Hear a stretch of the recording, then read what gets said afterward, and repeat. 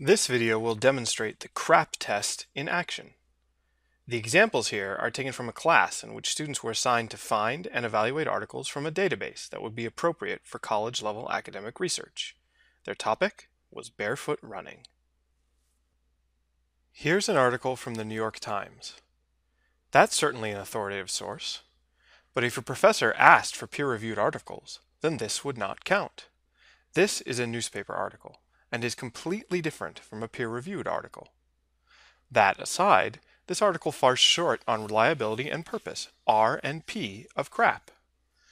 This is a very, very short article that essentially promotes a product on aesthetic grounds. There's barely any info here to evaluate. And what is here seems more like a press release for Nike than academic information. Just because you found an article in a library database doesn't mean that it's automatically good to cite it. You still have to make sure that it is substantive and contains relevant content. Okay, here is another New York Times article. Here is the whole article, and it is quite lengthy. This one has real substance.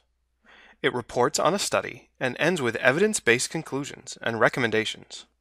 It passes the C.R.A.P test. It's current, reliable, authoritative, and has an unbiased point of view.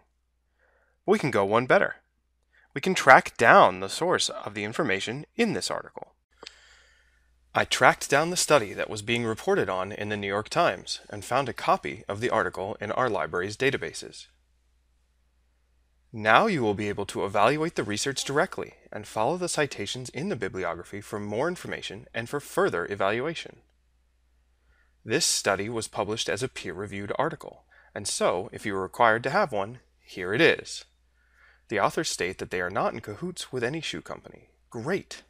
That information helps us evaluate their point of view and assess that the results aren't biased. So that is how you apply the C.R.A.P test to evaluate sources for your research.